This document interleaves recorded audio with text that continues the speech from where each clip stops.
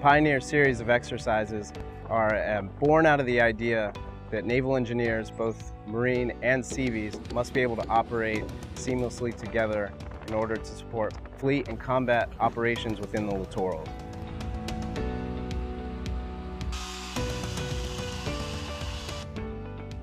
Our operations include airfield damage repair, decoy, construction, bulk fuel operations. We also have non-standard bridging and the traditional combat engineer mission of mobility, counter-mobility, and survivability. So when we come up here, our Seabees are learning from the Marines tactics, expeditionary construction, and then on the reverse side, our Marines, they integrate with our construction teams and they learn from the Seabees better construction tactics, because that's what our Seabees do so well.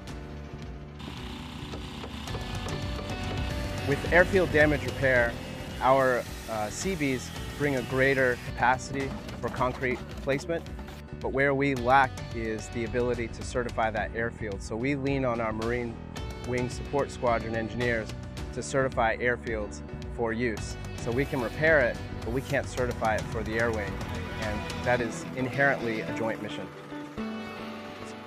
Future Pioneer series of exercises, including Winter Pioneer 23 and Navy Large-Scale Exercise 23 next summer, the naval engineering community, Marines and Seabees, will showcase their ability to work together and support fleet operations within the littorals.